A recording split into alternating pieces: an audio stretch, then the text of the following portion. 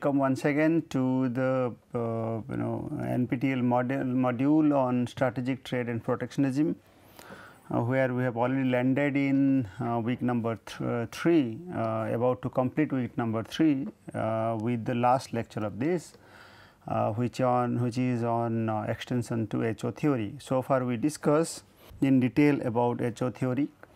Now, this particular lecture is on just completing HO theory with certain extension to it. Myself, Dr. Pratap Mohanty, presently a faculty member in the Department of Humanities and Social Science, IIT Roorkee. So, in this particular lecture, we will certainly try to understand the earlier discussion on Hexagonal model. Also, we will try to identify the problems with the Hexagonal model, and some of the and we will discuss the previous issues as well. We will also try to talk about what are the new additions to the HO model. Well, I think in the last 4 lectures in this week, we discussed HO theory by examples, by number of empirical evidences. Also, we discussed the criticism to HO theory with the help of many context, like we discussed about Leontief paradox with the help of input output model. We also discussed FIR factor intensity reversal model, where we already identified the gaps in the HO model. So, Hexagonal model in a nutshell suggests a new classical theory, as we already pointed out in many times in the last week as well. So, this new classical theory which actually attaches many changes to the classical model, and specifically HO theory talked about specialization, but the specialization is incomplete, and there are possibility of mixed product in the basket of commodities produced by a country, and based on the relative advantage, again the country could able to export or import. Now, HO theory is on the factor endowments. The endowments actually determine the production function, and since it is exhibited with increasing opportunity scale of production, that lead to incomplete specialization. So, and the product which discussed largely based on the product and its export to another country based on the resource availability. Now, question arises, though Hexer and Olin both discuss about specialization and import or export based on the resources, but in reality the countries which have higher resources on a particular product to be produced, but they are net importers rather than exporters, identified by input output model in Leontief analysis. Similarly, we also talked about factor FIR, factor intensity reversal model. So, now what are the other additions to Hexagonal theory, so that we can end off this particular lecture in this week, purely specializing on Hexagonal related aspects. Now, to have further clarification on the recent data, recent evidences of Hexagonal model, I collected many information from United Nations statistics based on the available resources. Here what I found, I observed that capital stock as part of endowment we discussed number of times. So, the capital stock how it is determined must be discussed. Capital stock determined by various factor, but here the extent of capital stock is measured per worker in as per the latest available report 2014 so basically in capital stock in 2014 in United States, I mean in dollar terms, especially in United States dollar term, and also expressed with per capita purchasing power parity PPP terms. PPP with a figure of or neutralized with 2011 data. So, expressed in PPP of 2011 data, which states that now the depth of the color, the bluish color and its depth determines the magnitude of capital stock per worker in the respective countries. Now, on the dark blue, which is here as greater than 2 lakhs, greater than 2 lakhs capital stock, 2 lakhs US dollar capital stock is per worker. Now, these are expressed in PPP terms, so can be compared with other countries. So, these are not in purely in absolute numbers. So, these are expressed in purchasing parity numbers. So, therefore, these are comparable. So, what we observe here, the United States have huge capital stock. I mean this northern part, if you compare with this extent, even including India, China, these are relatively lesser capital stock than that of United States. Similarly, here another country, even continent Australia has also huge capital stock. So, certain European countries also have had higher capital stock as compared to other countries. So, that is the latest figure, and accordingly we can project some forms of export or import of the respective resources. Now, if we express as we have seen from the same report, there are many data collected from 1994 to 2014. During this period, the change has been observed, change of capital stock has been observed. Now, which country actually progress in terms of capital stock? Now, with a 200% and more, 200% and more rise in capital stock are experienced in these continents, India and China. So, similarly, some Southeast Asian countries as well, and whereas Russia, even those developed countries claim to be the developed countries, and their change on capital stock or physical capital is very negligible over this period as presented by the UN statistics. Now, similarly, we should also try to know some other figures which are quite interesting to note. Some other figures like relative changes in physical capital stock 1988 to 2014. So, we try to compare here with all countries and emerging economies like India and China. So, in this context physical capital is being compared. So, the physical capital the change, again it is relative changes, I have emphasized in the title. So, the title suggests that the relative change are hovering around very less percentage except a bit of Korea, Spain and Ireland. Switzerland and Algeria negatively negative changes are noted, but largely those developed countries as we have presented during this period have experienced the change near about minus 0.5 to 0.5 percentage, which is very less.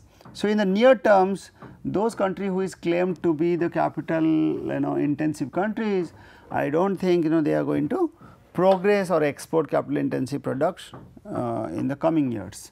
So, this is very clear, and these changes are compared with a baseline of 1988, because changes are based on a base period 1928. In the previous figure also, so the baseline was mentioned, change of physical stock from here it is 1994, but now we are comparing with 1988. Now, as against the all countries and emerging economies. Now, especially in emerging economies there is no negative change, very clearly mentioned here, there is no negative change, no negative part. But China, look at China, though the percentage variation of capital change in those emerging countries are not too high, it is again within the limit of 0.5, but at least there is no negative term, and India it is near about half of 0.5. So, it is still better than that of many other countries. Now, as it is not just human capital, not just physical capital which matters for the country to export products or specialize in certain products. These economists suggest that it is not physical capital which actually determine the change.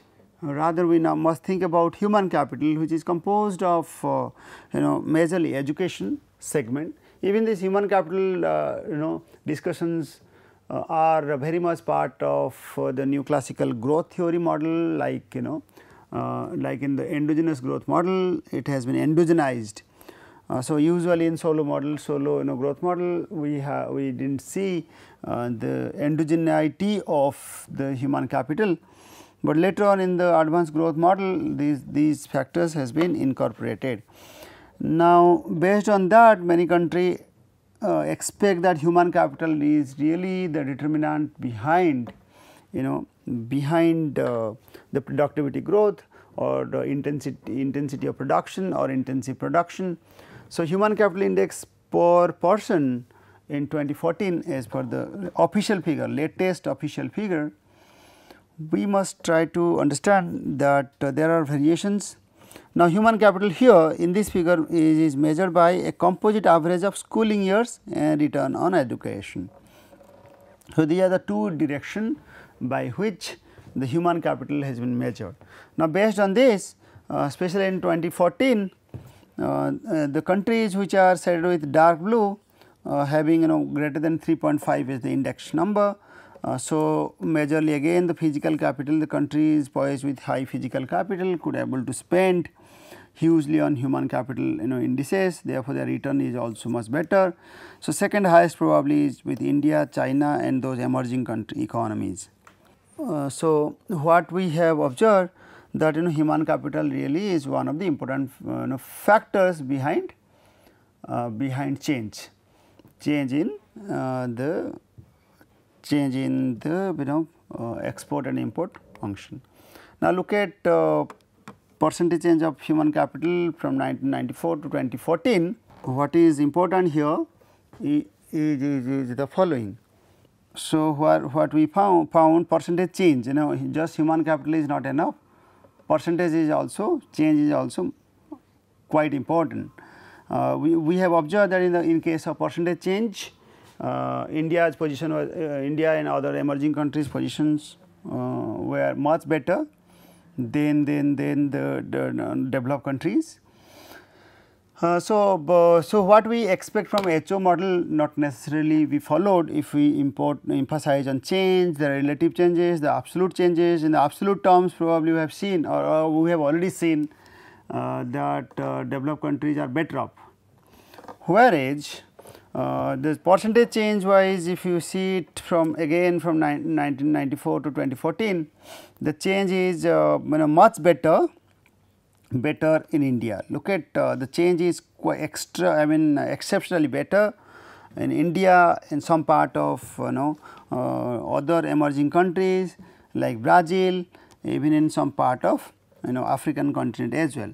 So, the human capital rise is exceptionally better for India. So, India has better future for specializing in those products which can generate good result in terms of exports. So, what we have largely understood so far based on the data is the following. We said that the countries poised with certain resources would necessarily export those variety of product, but now in reality the emerging countries have actually specialized in human capital, and they have grown their human capital segment, and those human capital has been incorporated in other model, other sector in physical, it is actually supporting physical capital largely. So, therefore, the developing countries are now in a position to export other variety of products which requires human capital. Now, let us understand, we have so far understood hexagonal model, assumptions, criticisms, or even facts, figures, So, in previous lectures we did that. Now, let us fill up the gap with some extension of the HO model. Now, there are several alternative trade models which actually elaborate again the theory of comparative advantage, but as an extension of HO, because they largely emphasize the very assumption of modern assumption of neoclassical theory. So, one of the theories called product life cycle model, which focuses on technological change and life history of many manufactured items through various forms of innovation, stabilization and standardization. Now, this theory, initially we said a country is going to specialize in some forms of products, but no, and keep on exporting, but that will not continue for a long term. We have also explained it might continue for long term, it might continue for short term, it may continue for medium term. There are various models we have studied in the last lecture, last lecture, which talked about its implications. Now, product cycle model, which says that it goes by certain cycle. One manufacturer or the industry will grow its product, but the product will be actually imitated by other countries over the time. So, therefore, the initial impetus received in the form of exports by the exporting country may not continue for a long run. So, therefore, in the long run the possibility of exporting this product continually is I think not feasible or not possible because of various other factors. Similarly, we will discuss in detail in our next slide. Now, what else is also important so far as extensions of this HO model is concerned? Intra-firm trade model. Within the firm, trade is possible. One sort of example which we are going to take it forward in the next week is actually based on economy of scale of production. Intra-firm allows comparative advantage, but incorporates industrial organization. It also emphasizes organizations, strategies based on organizations and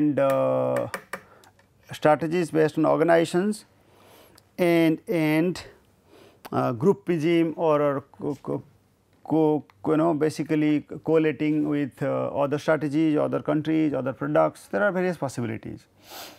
Another way of understanding the model basically based on technological differences. Initially we said it is based on availability of resources, therefore, there are certain difference of technological additions, therefore, capital stocks will add certain changes. So, one model specifically targeted for identifying the specialization is through technological gap. So, it was by Posner in 1961. The Posner emphasized the new product and the product process. So, new product and product process, or later on after Posner product cycle theory came to the limelight, and which emphasize the innovator through the process to the adopters.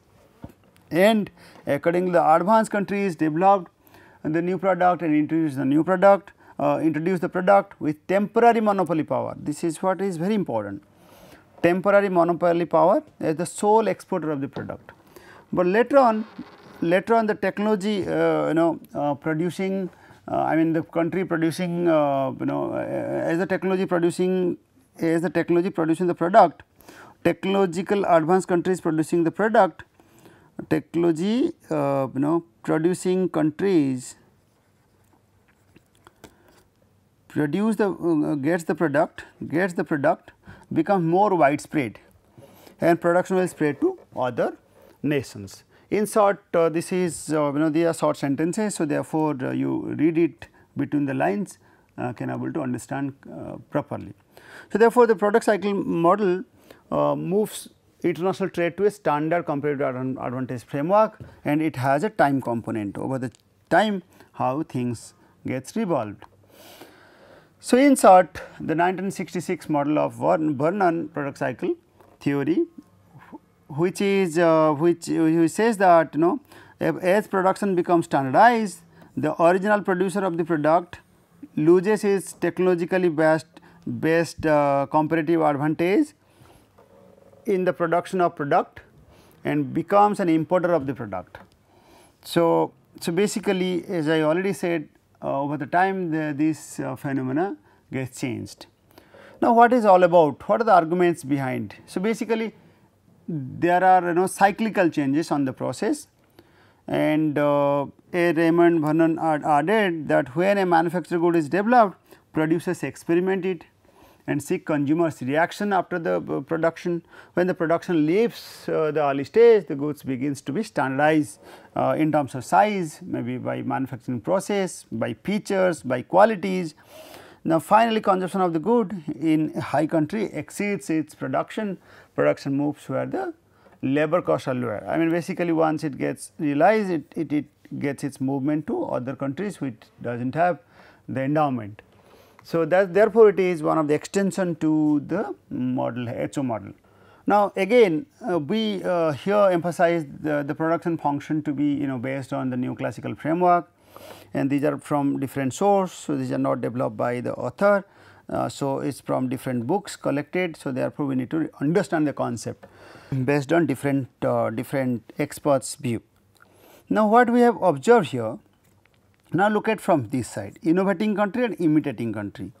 Initially, from starting with a time horizon and the quantity of production gets produced in the stage 1. So, the country those are used to be the the advanced countries usually claimed as having huge number of patents.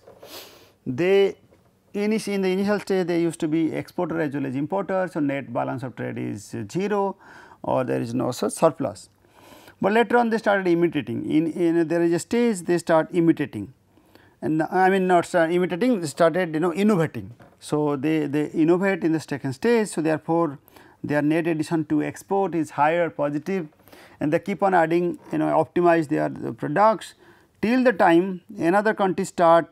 I mean, when the first country, the innovating country exports, the imitating country actually imports. The extent these are the extent of import equated with the exporting countries.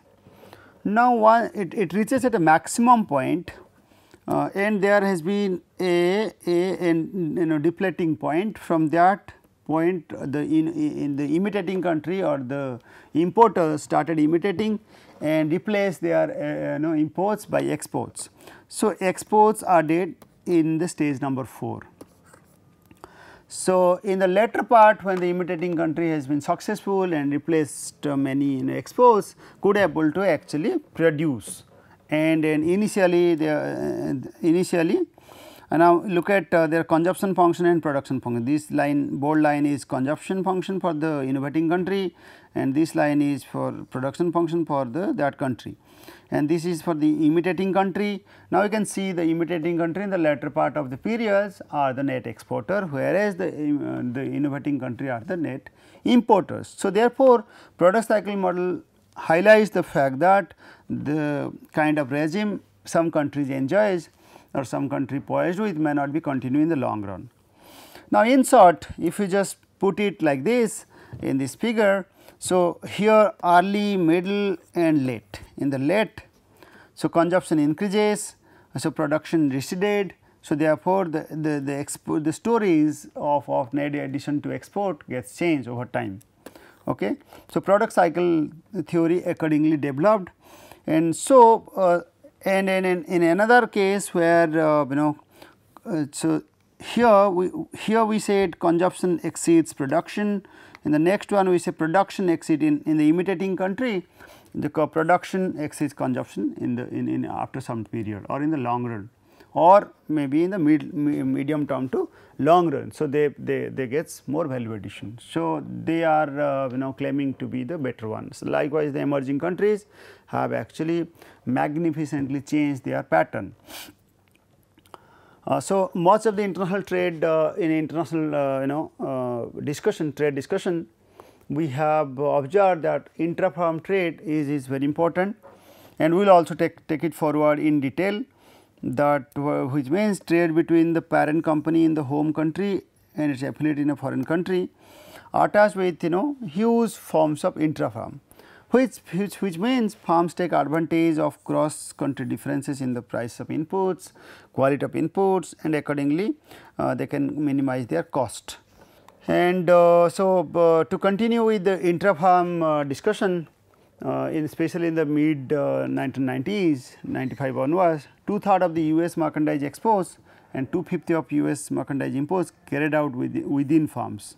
So, I mean, you can imagine how much of the products are actually carried out, especially through intra-firm channel.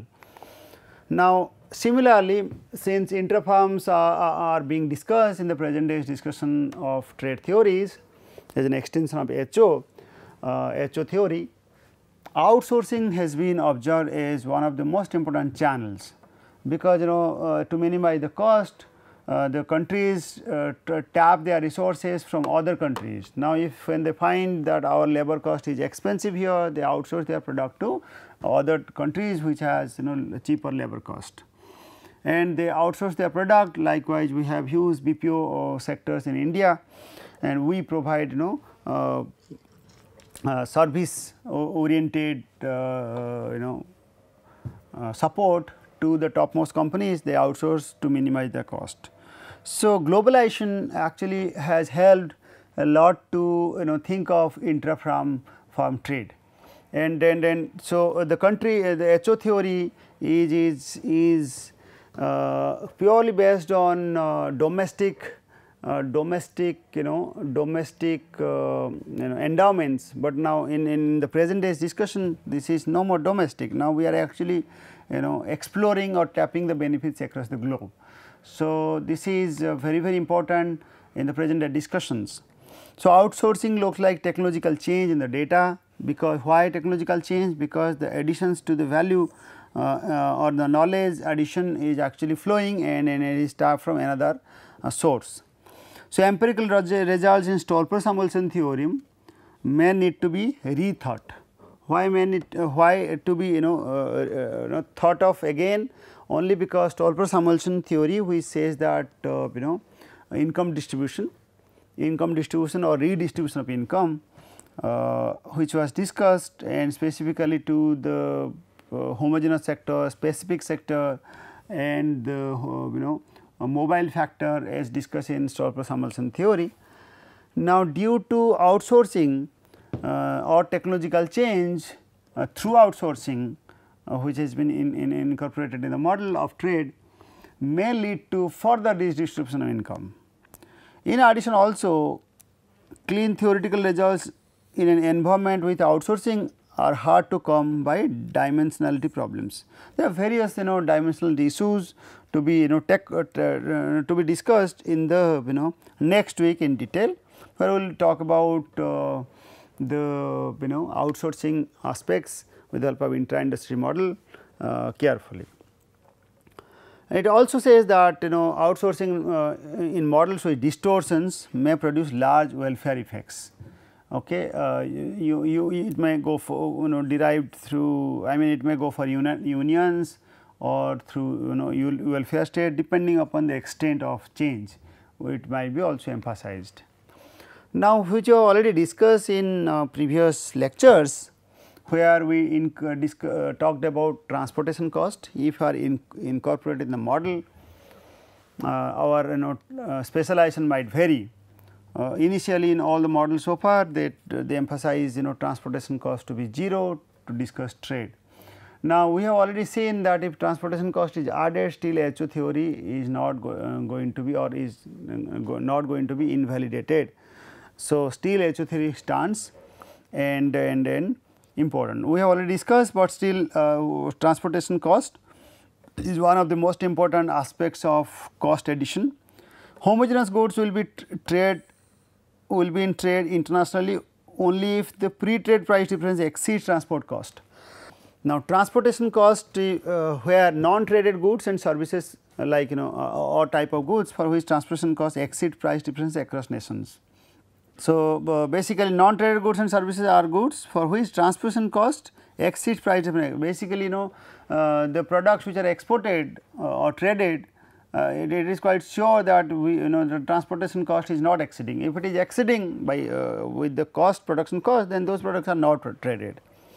Similar, I mean, we have already cited these examples. I think since we have already discussed the fact that we can identify the transportation cost in a partial equilibrium setup with demand and supply figure like this.